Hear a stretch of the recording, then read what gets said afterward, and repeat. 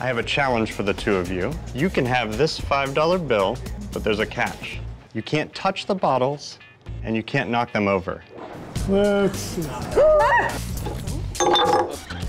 I'm usually good at these things. You think slowly will work? Like if I just weasel it out? Just got the gentle touch. Oh, oh.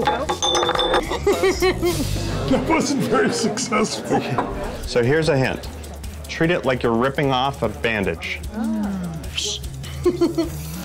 Oh my God! Hey, all right. Oh, that was close. It was close, right? Yeah. The reason this works is because of Newton's first law. An object at rest will tend to stay at rest unless acted upon by an external force. The bottles don't want to move because of a property called inertia. So the quicker you pull, the less you're fighting that inertia. Just like yanking off a Band-Aid. So why is faster better? Less pain and no broken beer bottles.